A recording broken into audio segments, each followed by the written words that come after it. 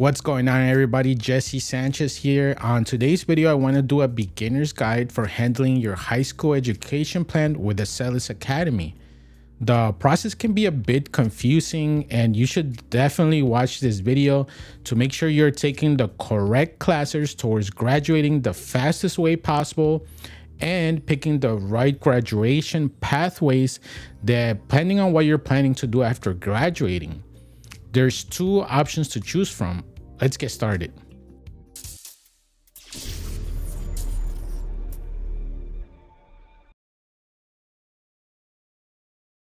If you're approaching the high school level grades, which start at the 9th grade, or even if you have begun high school with Acellus already, you need to make sure to work on your high school education plan.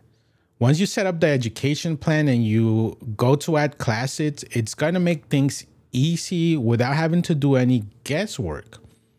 Now, there's two pathways. The standard pathway is intended if you plan on going to community college, the military, or going to work right after high school. And the honors pathway, which is more rigorous, it's intended if you plan on attending a competitive college or university. Now, let me tell you some of the differences between the two paths. The honors pathway has honors courses for math and science. It also requires 26 credits to graduate, and the standard path requires 24 credits. Finally, the honors pathway has the additional foreign language subject as an additional requirement. Now, to get your high school diploma, simply meet all the required credits for each subject in the previously created education plan. For example, looking at the honors pathway, you're going to need 4 credits of English, 1 credit of algebra, 3 credits of mathematics, 3 credits in science, etc., etc. Each class that you take is going to be either half or 1 credit. Once you acquire all the credits for each subject and reach the 26 required credits, you can simply apply for the high school diploma.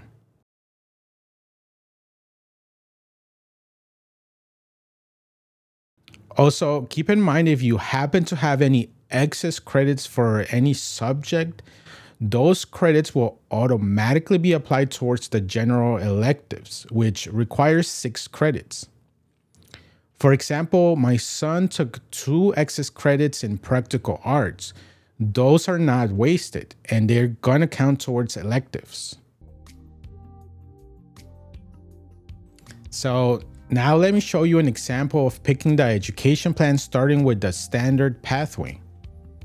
In the Acellus parent portal, go to Manage Enrollments. Under High School Graduation Plan, select Edit. It might say Setup or something along those lines if you have not set this up yet. Select your current grade level. Select your goals after graduation. I would choose attend trade school. And I'm not sure on the major, so I'll leave it at that. I select the standard pathways, and notice how it says this method is recommended based on the answers from the previous step. I will click Not Importing Credits, skip this step. Now, under each subject, notice how it says 4 credits of English required. So I have already selected the 4 that my son will be taking.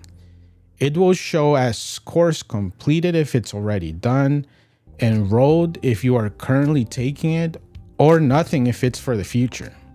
Repeat this step for each subject where you can meet all the credits required per subject. Once you finish each section, you will see the results of how many total Acellus credits are required and how many you will be taking. Try to match the required credits as much as possible. It's okay if you go over a bit, but you will not meet the requirements if you are under.